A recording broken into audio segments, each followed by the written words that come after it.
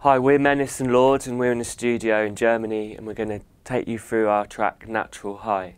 It was made in one of those magic nights. Really simple, structured, was made quite quick. Started off with a kick like with a usual techno track. Then added some effects, some hi-hats. Back in the days I was working with a machine. Nowadays I'm working with the MPC Renaissance, so we had to exchange that.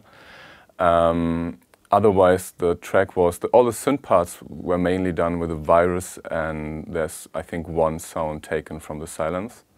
That's pretty much it. I mean, this track was, it stood out to me because it's the kind of the most electronic or techno-y sort of vibe, which I really liked because, yeah, some of the other stuff we've done is a little bit more organic. So it was good to do something like this. And because it was that kind of like, had that trajectory of a techno record of like a long build, for me it was a case of just like nailing down sections and structuring it into a song. So it's a case of sitting back, giving it a lot of space and like almost like rather than being like a narrative sense of verse and chorus, like just almost like collection of hooks. For one, you know, that might sound a bit cheesy, but that's kind of what works quite often. But then at the same time, it's nice to give it like a bit more of a theme, like lyrically. Like, you know, I love like techno records that have just like a little vocal sample, but at the same time, I think it's missing a trick.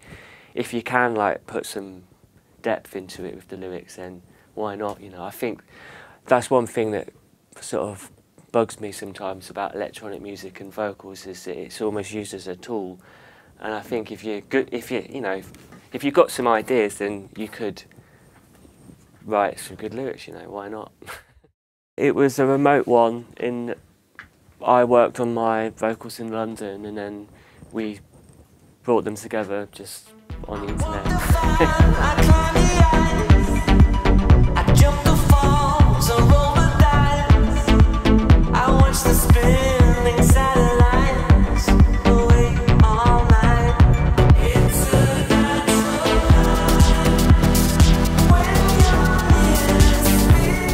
The main synth which is running through the whole track is coming from the virus, and it's pretty much, it was recorded in one long take, so it was just filtering around, and I chopped it together to a structure which in the end fits Simon's voice arrangement. Normal filter stuff.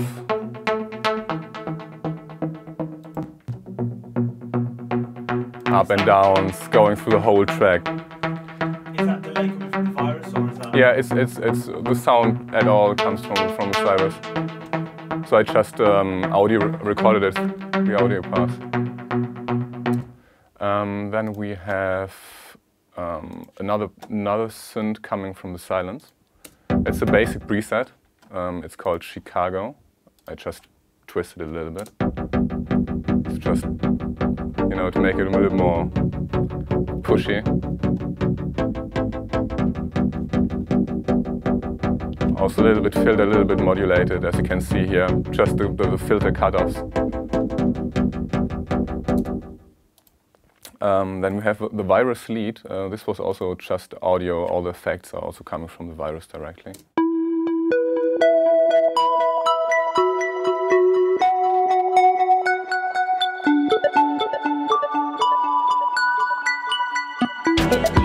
Then we have also another virus sound. I called it Sparkles. I wrote down the original preset somewhere. Again, all the effects are coming from the virus.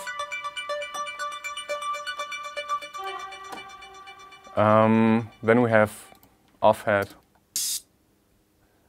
some kind of little effects, small cutted things. I've programmed it back in the days, as I said, in Machine. So yeah, I've exported it as an audio, put it in an arrangement again. What else is there? A kick, some more things in the beat, but overall it's quite simple structured, and less is more these days, so I didn't want it to overload it with kind of sounds. I even took away a lot of things which were originally there and took it out later when Simon's vocal got in. So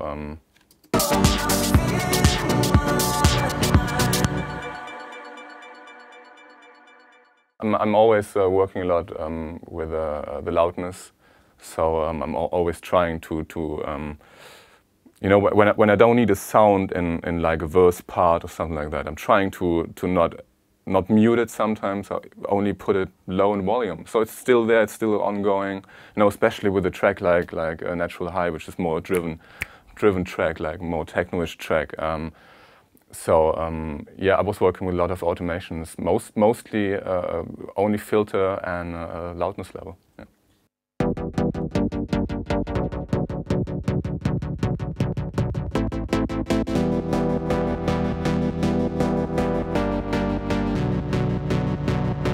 And then it goes down very, very slowly.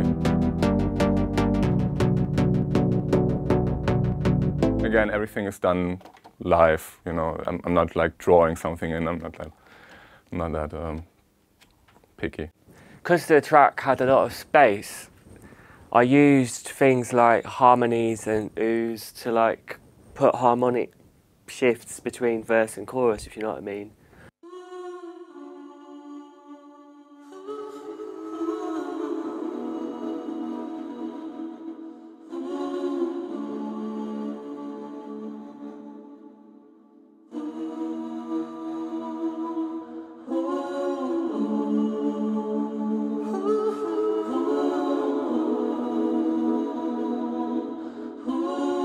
So that's the intro, and then verses.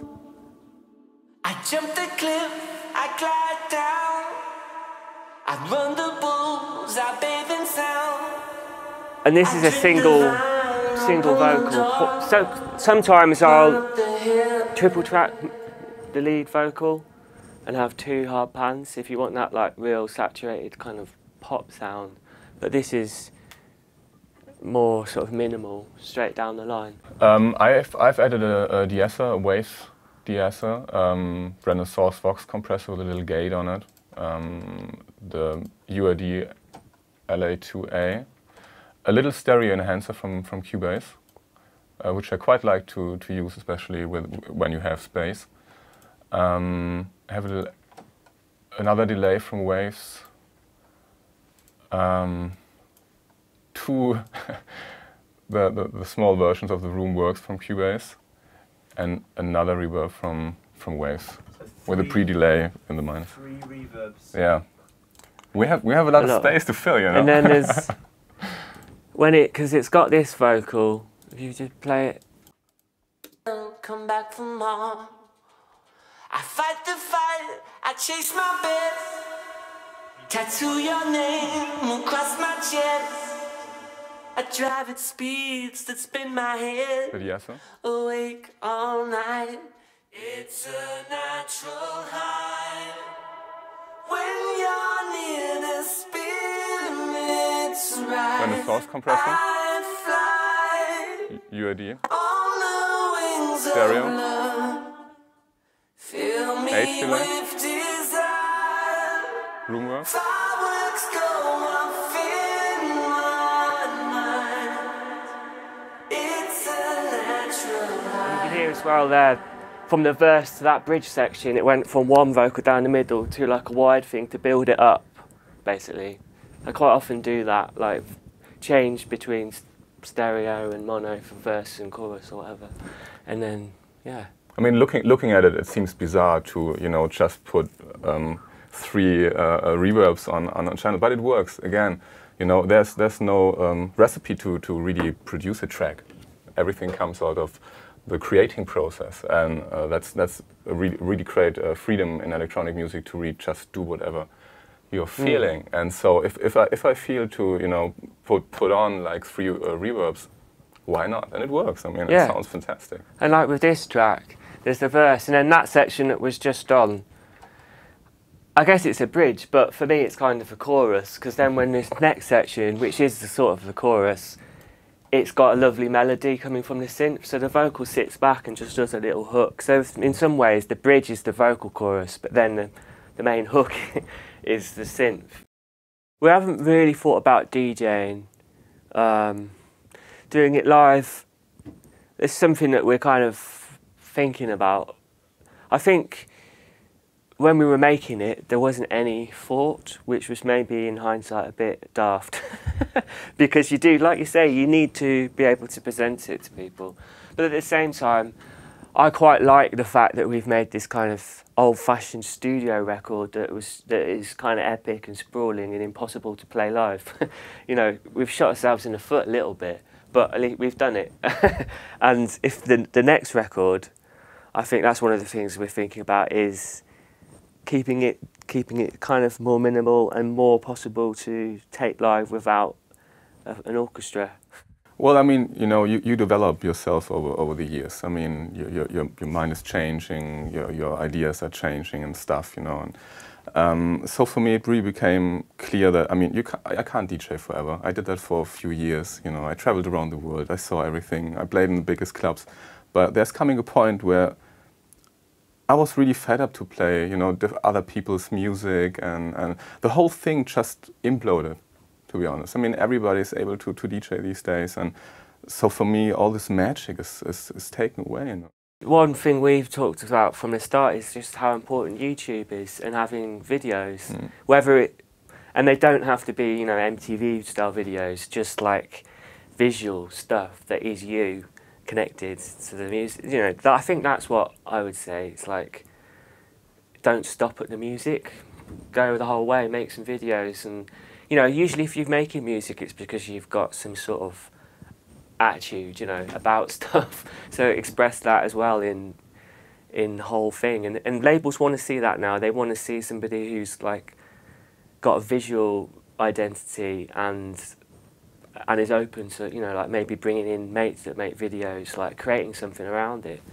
I think that's really important now. Yeah, me too. I mean, these days, try to connect us as much as possible.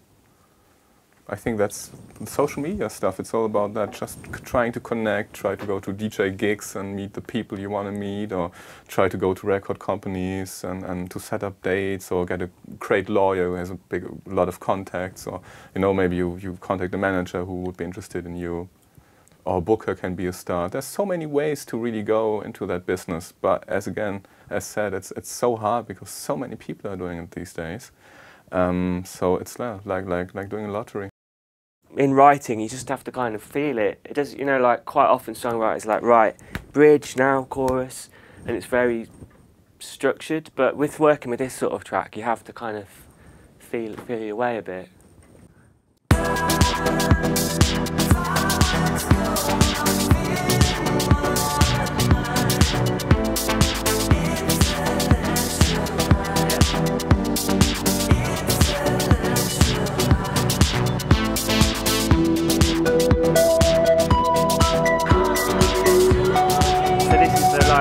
In a way, that synth line is the chorus, and the vocal just kind of backs it up. I mean, when I start with a with a virus sound, which I've done in this case, I'm looking for something. For example, here the bass is missing, so I was looking for something which is pushing the bass. So I found this in the silent. I'm for bass stuff. I use a lot of VST stuff these days, because, you know, it's just the bass. So for electronic stuff.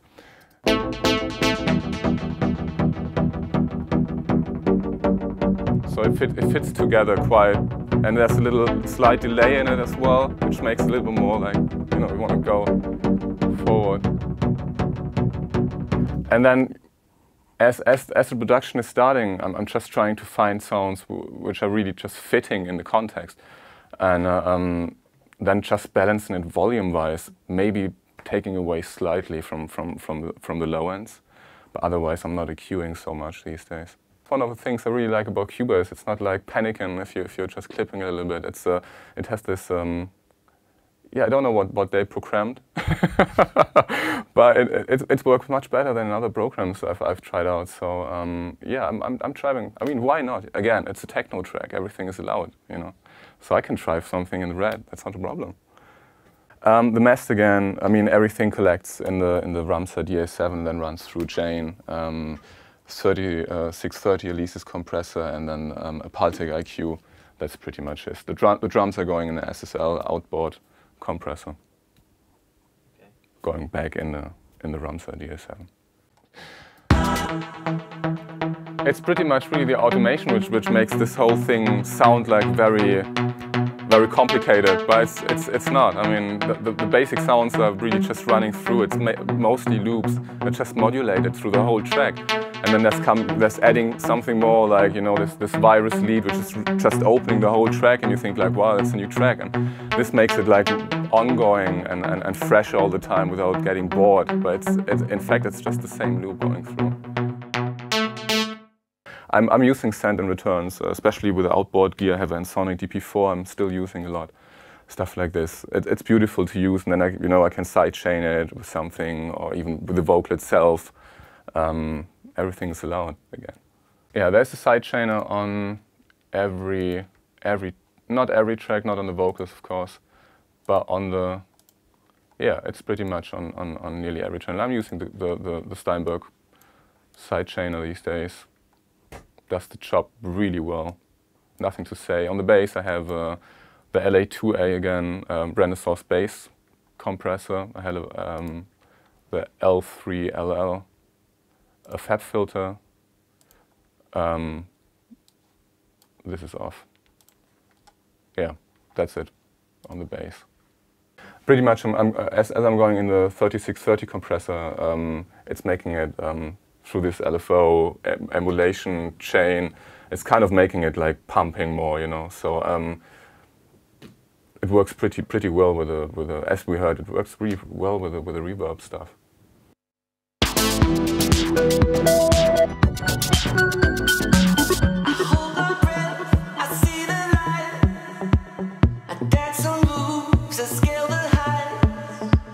I've used the ping pong delay on the sparkles. That's a ping pong delay and a pan. So if I turn that off, it will be just like this. The reverb is off, but there's a slide sidechaining on. And again, it's just in the back, you know. You don't really hear it when the main part is there.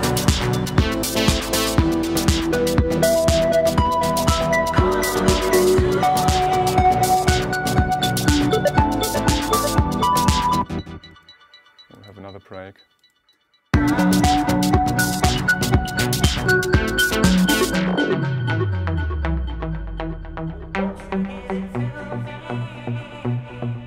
The swap, I think, is it's a sample, very short sample, and I just time stretch it, so it makes this woo effect. Just the time stretching from Cubase itself.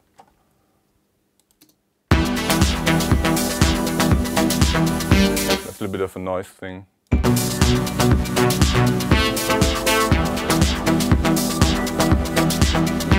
Which is gated. The noise is gated, I think with a kick or something, or with a bass.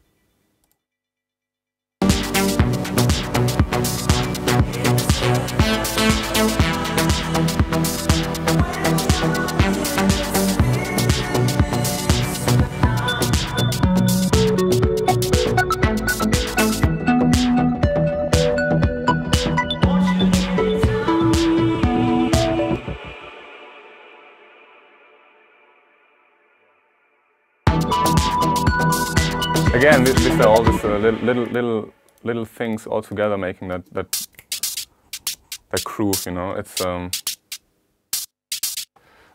snare is a sample. I don't even know where I have it from. I started ages ago to collect my own samples. Don't know where it's coming from.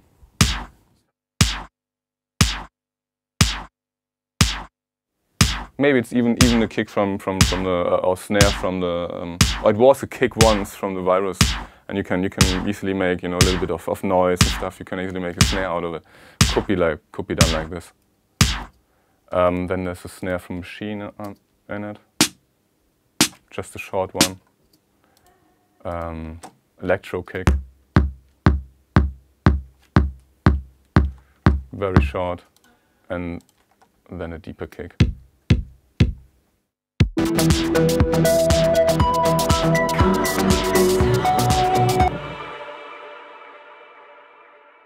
I don't like to layer kicks at all. It's just like, again, it's techno, everything works, you know, everything what is allowed works. If it sounds right, it's okay. Why not doing it?